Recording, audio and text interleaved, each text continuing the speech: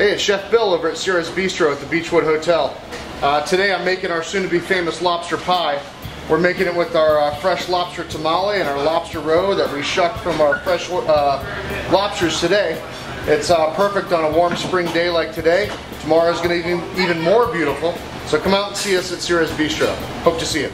Hello, my name is Cassandra Carruth. I'm one of the restaurant managers here at Ceres Bistro. Bill was just speaking to you about our lobster pie, which is on our dinner menu. These are two wines that I'd like to expose you to that are on our menu that would go very well with that dinner item. We have the Matanzas Creek Chardonnay, and we also have the La Crema Pinot Gris.